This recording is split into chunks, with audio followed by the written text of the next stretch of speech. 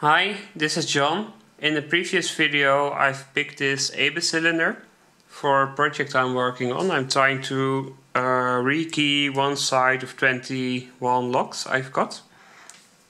I've got a clip. This will trap the key pins in the lock. I'll use a piece of tape to stick it all down.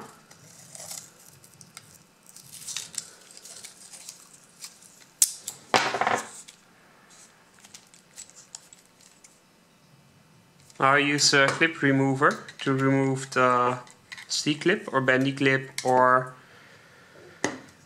whatever you may call it. I have to find the entrance. There are the entrances.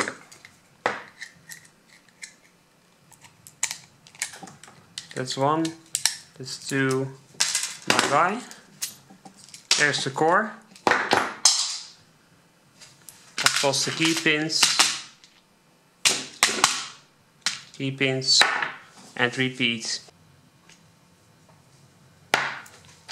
One more. Clip.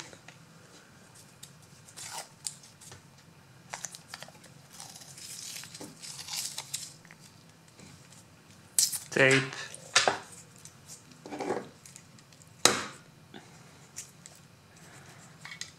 Circlip. Don't cut yourself.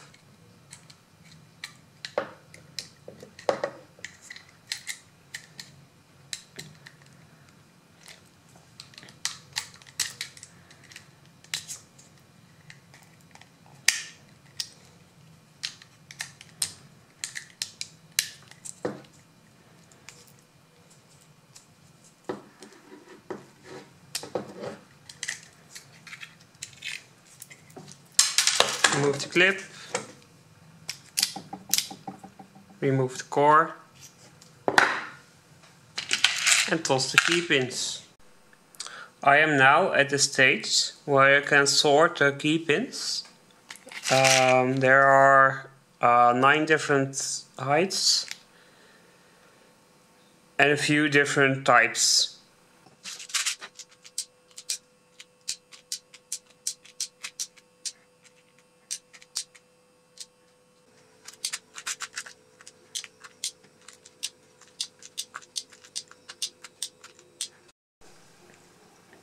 It has been a few days and these locks have occupied my table for far too long. It's time for me to finish this project. I've got myself a cup of coffee. The status so far, I've took all locks apart.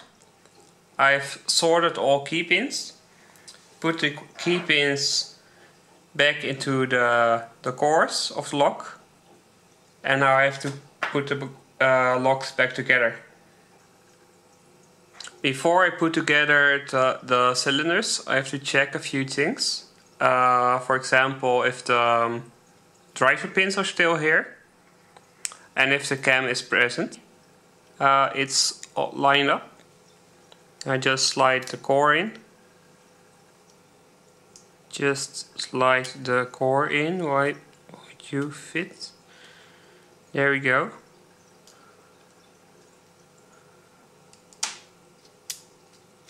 There, the core is now inside.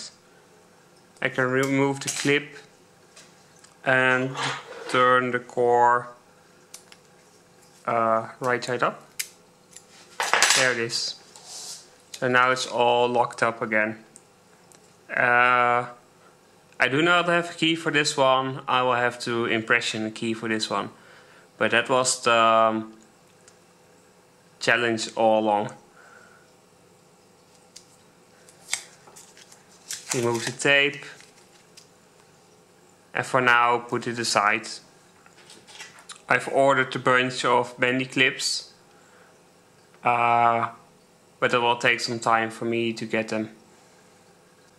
Only now it's a different key for this side and this side, which makes it useless for everyday use, but great for me because I need more locks to impression with. This will be all. Thank you for watching. Bye. Hi guys, I was too quick with signing out. I forgot to put back the bendy clips on the locks. Yeah, you know, bendy clips. I've got some new ones. I've got some new ones on order. I just want these to be perfect for the locks. For this I've made myself a new plier.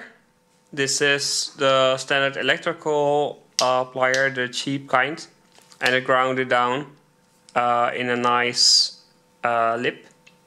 And it works great for putting on the C-clips or bendy clips. It still is pretty fiddly, but this tool helps immensely. There we go. I've marked all original sides with an A, and this is the B side which I pinned up myself.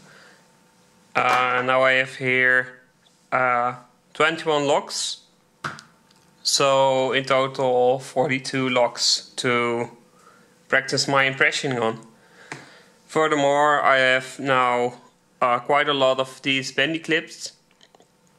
I will be trading away, giving away on various forums or conferences. These are the key pins to the C83. The bottom three are serrated on top, the next two are T-pin on top, the last three are spool on top. I don't have the last size. I don't even know if it exists, but I think it does because the specs says so.